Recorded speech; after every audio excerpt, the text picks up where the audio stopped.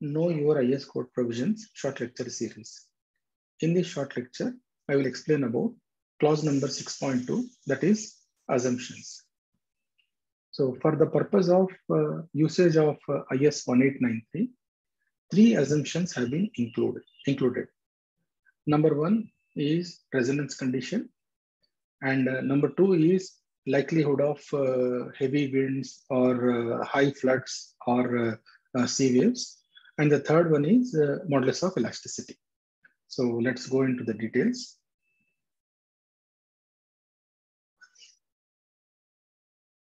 Yeah. So section 6, that is general principles and design criteria. In that 6.2 assumptions.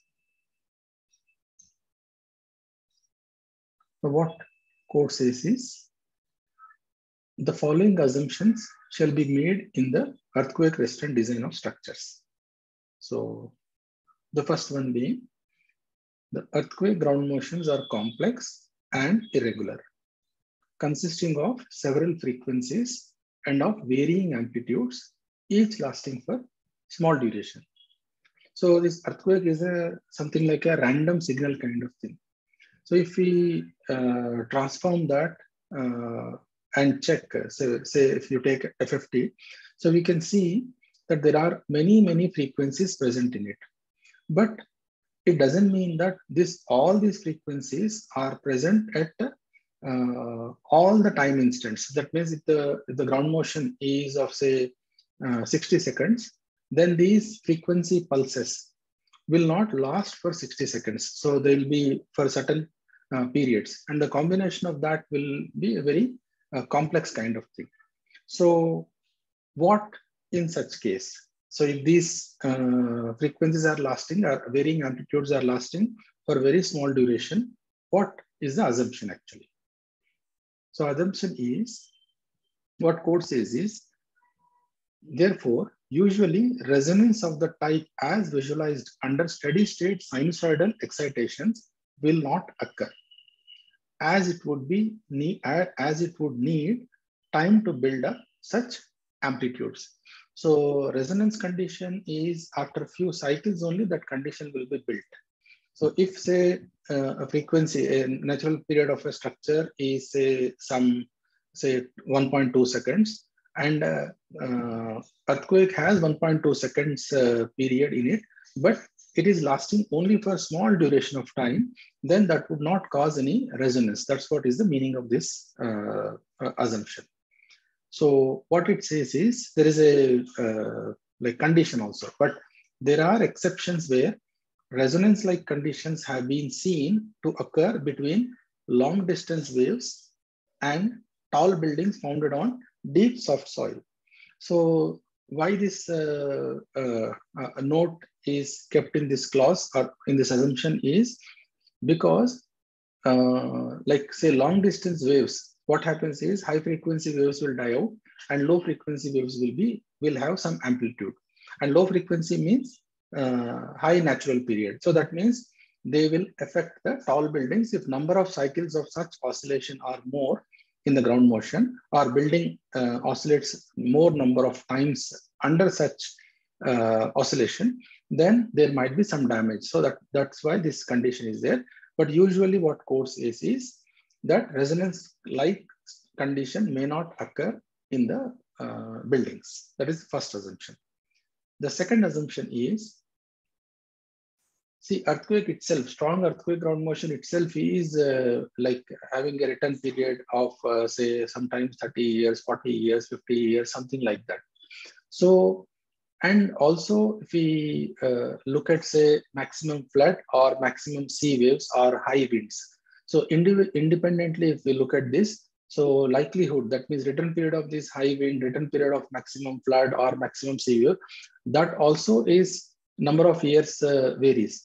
But it is very less likely that these two occur together. That means strong earthquake ground motion and heavy wind occur together. So that's what code is saying. Strong earthquake ground motion and maximum flood, or strong earthquake ground motion and maximum sea waves. So there is less likelihood. So that is the assumption which code is making. So earthquake is not likely to occur simultaneously. Then the third assumption.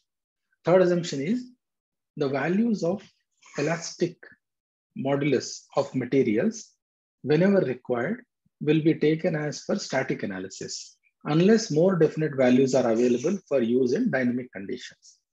So actually this elastic modulus itself, the computation of, or the which is coming from the testing, that itself has large variation. So what code is suggesting is static values of elastic modulus are to be used in dynamic analysis. But if there is a definite value, which if it is available under dynamic conditions, that can be used in dynamic analysis. But let us look at, say, what are the values which are given in other codes, other IS codes. Let's look at that. Say for concrete, which is given in IS 456, modulus of elasticity value 5000 under root FCK. So FCK being in Newton per millimeter square, that is grade of concrete.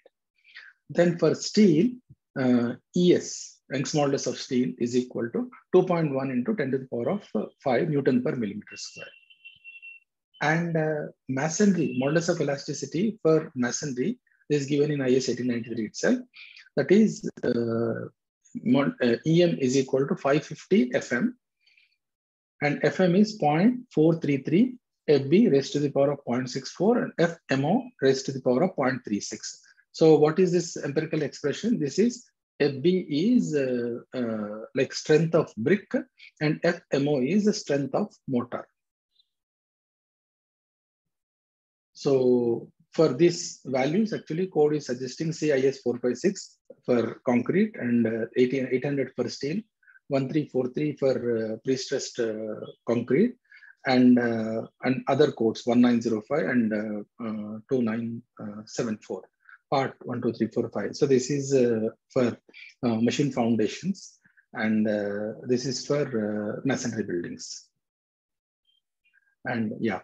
So 456 plain and reinforced concrete, 800 for steel, 1343 is for pre-stressed concrete, and 1905 for structural use of unreinforced masonry, and 2975 design and construction of machine foundations. So these are the three assumptions which IS 1893 is making for the purpose of usage of the utility of the code.